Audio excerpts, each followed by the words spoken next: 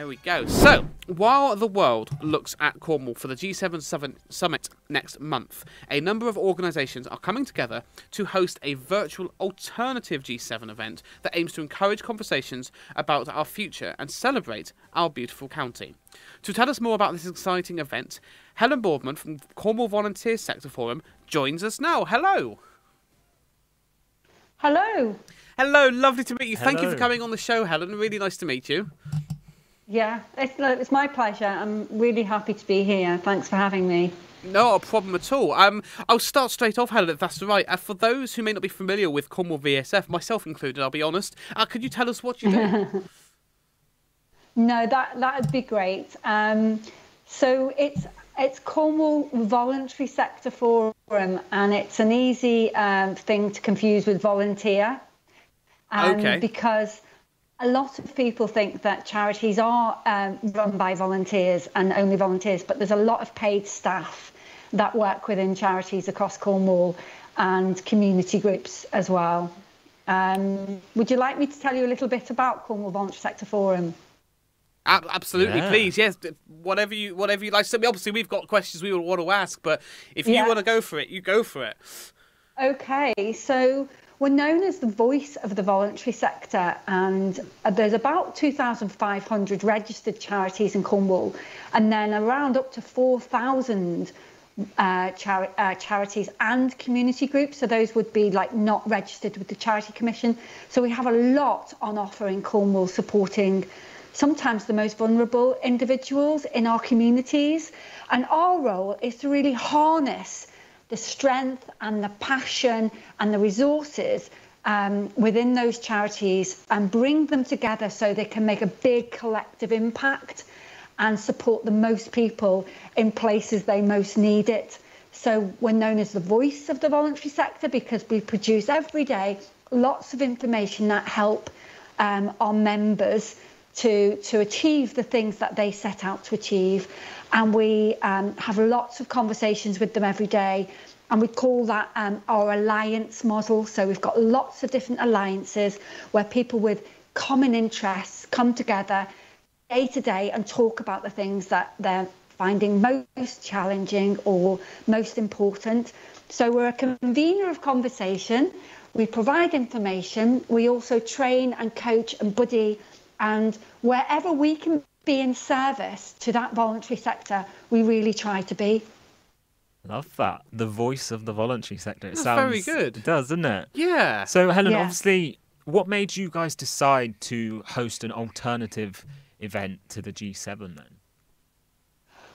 Well, I think like most people, when you hear about a G7 coming to Cornwall, it sounds very glamorous and it's sort of pregnant with opportunity, isn't it? And our equivalent in the voluntary sector to a government leader would be what we call a civil leader.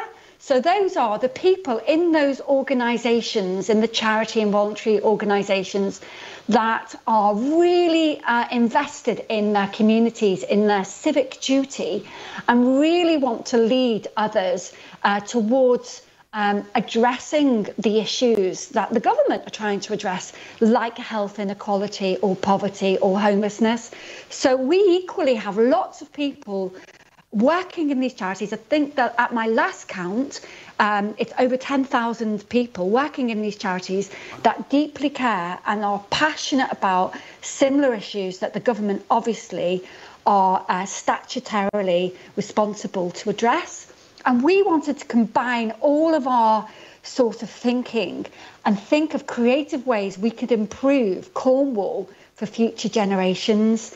And wouldn't it be great if we could bring all that thinking in one place at one time and have a good go at thinking, how do we improve our health, our environment and our economy in Cornwall? Because we love Cornwall, because we're very invested in the people and places in Cornwall, and that what we have in abundance in our sector is brilliant ideas.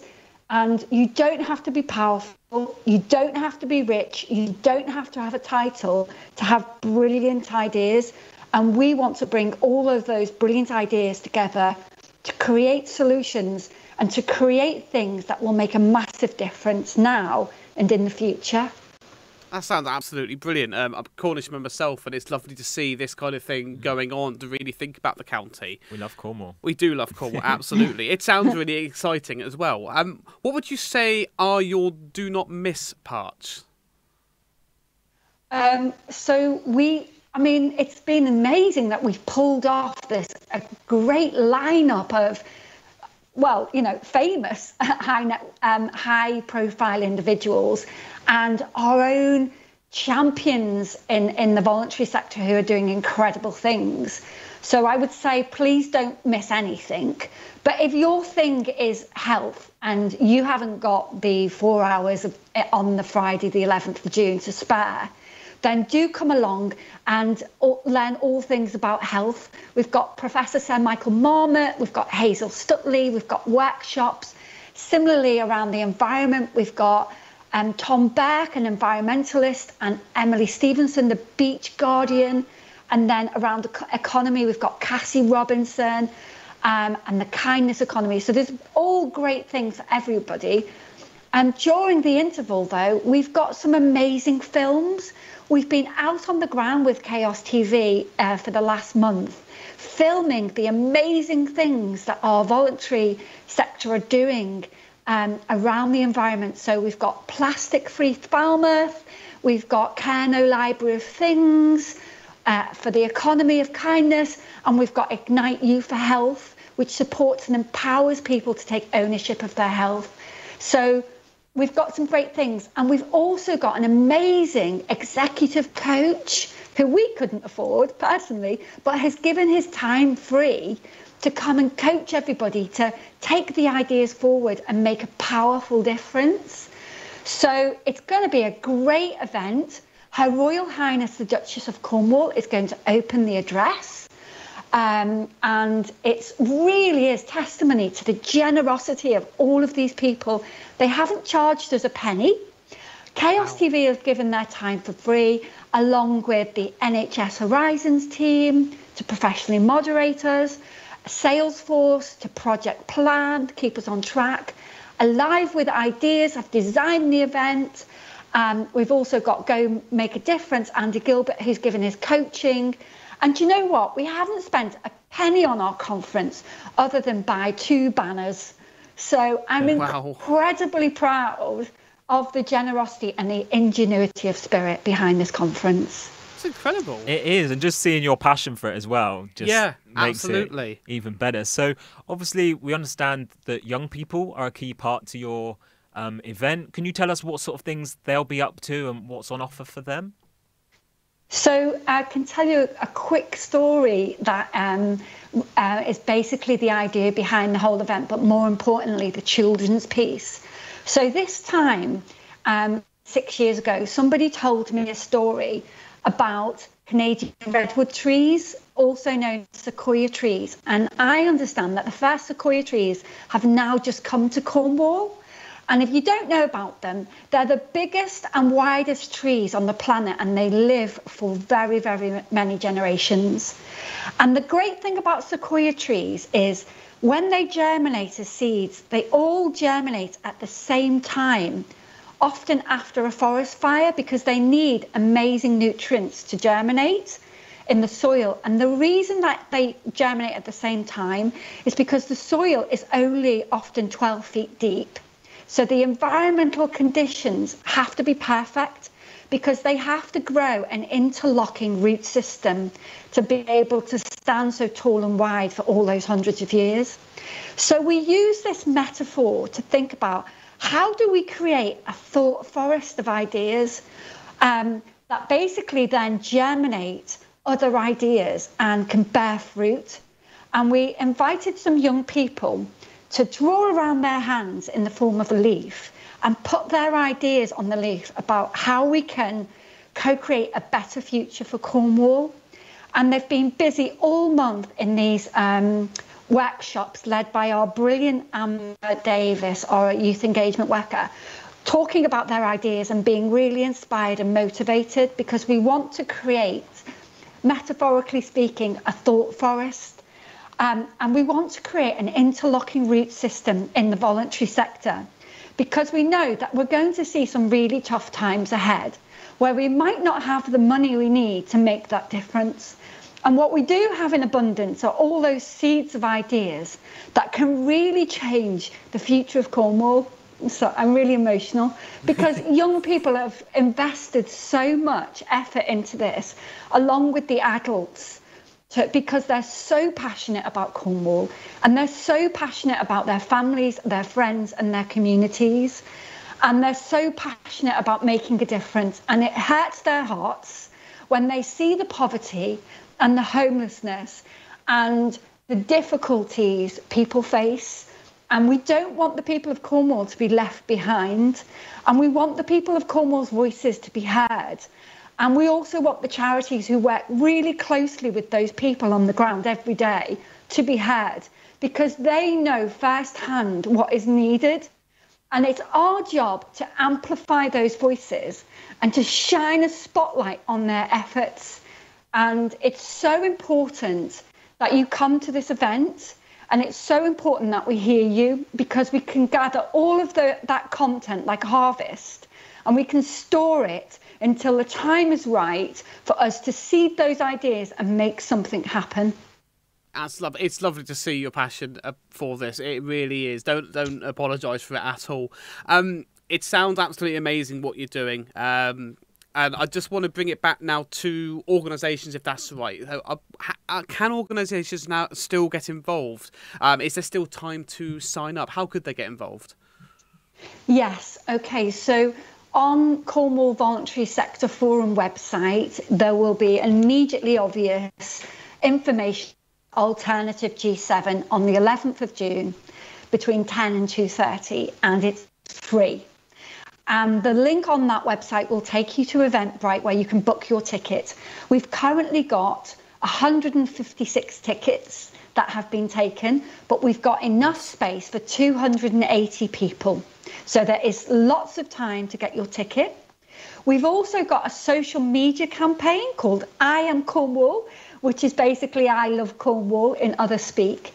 And we're asking people to do a short, 15 to 20 second phone video in landscape, basically saying, I am Cornwall when I go to the beach and wade in the sea, or whatever Cornwall means for you, which helps you to love it all the more. So we've got a social media campaign called I Am Cornwall. You can write to me on office@cornwallvsf.org with all of your amazing ideas, especially if they relate to health, environment, economy, and I will amplify your ideas in every place that I go, and we will make good use of them. You can also basically champion this event and share it with other friends and colleagues in the sector if you think that they should be there. And I think that pretty much sort of sums it up. We're going to have some young people at Chaos TV on the actual day, and they're going to be doing some great activities around the Thought Tree. So, tune into Chaos TV on the day if you want to see firsthand the film footage, the interviews, the young people's activities that, get behind us. It's time to wake up. It's time to wake up voluntary sector. It's time to wake up active citizens. It's time to step up. It's time to make your voices heard. It's time to give and gift your ideas generously. It's time to call out the gold in you and to hear from you and really send up a loud shout to the world leaders who are visiting us on the day that the people of Cornwall know firsthand what's needed. And if their appeal and that call goes out to say, be generous, people, get behind the voluntary sector, invest in them to make a difference. And it's time to really amplify that need.